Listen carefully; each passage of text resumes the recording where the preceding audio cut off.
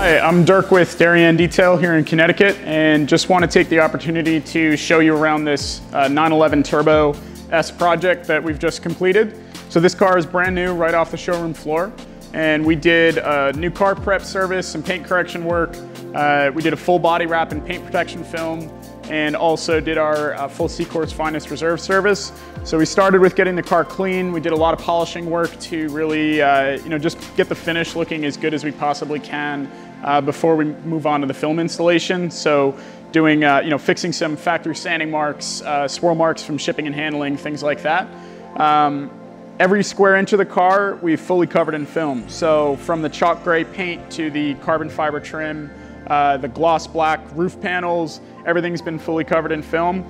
We do a lot of heavily customized installation, a lot of hand trimming, some light disassembly, really just to try and minimize the appearance of the film as much as possible. We want it to be as invisible as possible. And then we topped everything off with doing our CQuartz Finest Reserve service over all the film. So this car is going to be really well protected from stone chips, scratches, scuffs, that type of thing.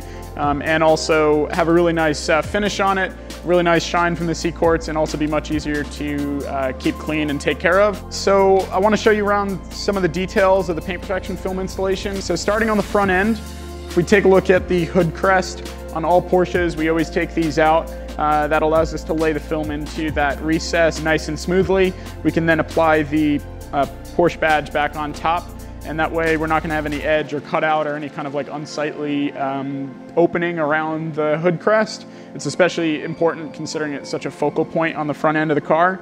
Around the hood and the bumper, the fenders, all these edges around the body panels have all been tucked underneath by about 1/4 of an inch. Around the headlights, these edges have been tucked nicely behind the headlight here, underneath on the bumper. Same scenario with the side marker lights. We remove those so that you get a nice fit and finish in that area. A little bit more complicated process is to do a seamless door installation. So these doors have your door handle in this area, as well as a side mirror mounted on the door. So a lot of guys will use just a pre-cut piece on the doors, and it does cover them, but you are going to have a seam and some visible edges around the handle, as well as around the mirror above there. So what we do on these cars, what we like to do, since this owner wanted just the most seamless installation we can offer, we've actually done some disassembly, removed the door handle, removed the mirror, installed film onto the panel, and then put everything back together. And as you can see, you're not going to see any seams or edges around where the door handle is. There's no seam above the mirror in this area. And we carry that kind of methodology throughout the whole car. We've also taken out these carbon intakes. Specifically on Porsche 911s, especially the turbos and the big wide body cars, we notice that this area gets a lot of heavy wear and tear. Basically every mile down the road, your front tires are catching debris and kicking it back up towards the rear of the car. So we like to actually double layer film in this area so that a couple years down the line, the customer could remove and replace that small impact piece without having to replace the entire rear quarter panel in film. Although everything is wrapped, it just gives us some extra peace of mind in that area that does really just get so much road rash. Carbon intake was fully covered. Coming around the back of the car, we'll look at some of the details back here. The satellite antenna, there's not going to see any edge around here. This has all been taken apart so that we could tuck the film underneath, put it back together. As you can see, you're not going to see any visible edges around here, around the intake, around the antenna here.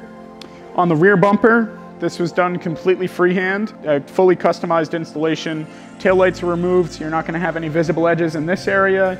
The badges on the rear, we've taken those off so that there's not going to be a cutout around each letter. That's something you'll see on a lot of Porsches that are wrapped with a pre-cut kit.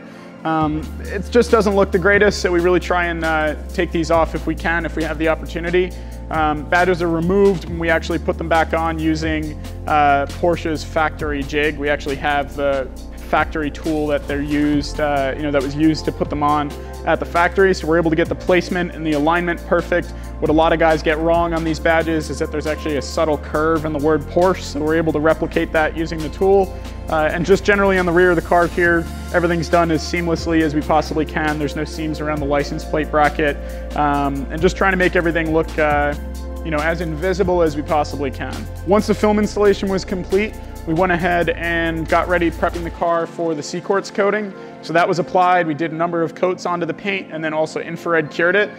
So this car, obviously it's hard to convey through video, but this car is really slick to the touch and will also be slick when it comes into contact with dirt and debris. So the car will stay a little bit cleaner, and when you do go to wash it, this car will be really easy to take care of. So yeah, thanks for watching. Just wanted to show you guys around this car that we just finished up, and yeah, look forward to showing you guys some more projects we have coming in the shop.